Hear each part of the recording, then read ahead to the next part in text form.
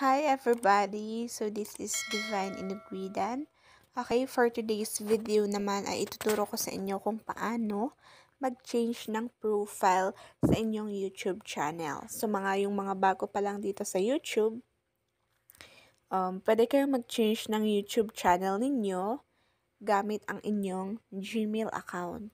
So puntahan niyo lang ang Gmail ninyo and then click this profile or itong circle dito sa right side and then i-click nyo tong Google account. So i-click natin siya and may makikita kayo dito na home, personal info. Yan, ito yung na-click ko, personal info, data privacy, security, people and sharing, payments, and subscription. So dito tayo pupunta sa personal info. Okay, let's click this one. And ayan, makikita ninyo dito sa basic info na a photo helps personalize your account. So ayan, katabi niya yung profile. So i-click natin yan. So magpapalit tayo ng profile. Your profile photo is visible to everyone. So set profile photo. Click natin to. Yan, to. And then take photo or choose photo. So mamimili tayo ng photo na gusto natin na ipalit sa ating profile picture dito sa YouTube. So, I would like to try this one.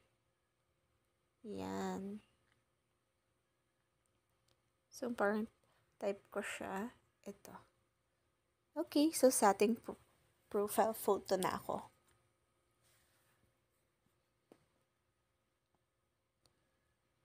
Wait na lang natin siya.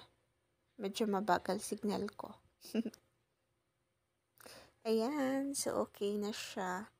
Ayan, so tignan nyo guys, napalitan. Ayan, napalitan siya. So i-back natin, tapos puntahan natin yung YouTube channel ko. Tignan natin kung nag-change profile siya. Ayan guys, nag-change profile siya. Ayan, ayan, nag-change. Ayan. So, punta tayo sa aking profile. So, refresh lang natin siya. Medyo hindi pa kumakapit yung mukha ko. Joke lang. Ayan, ayaw niya. Pero ayun, nag-change profile yan, guys. Ayan. Makikita niyo sa taas. Ayan, ito. Sa right side. Naka-change profile na yan.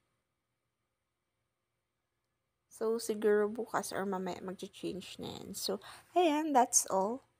Baka may mga questions pa kayo na pwede nating gawa ng tutorial, ay pwede lang kayong mag-comment sa comment box.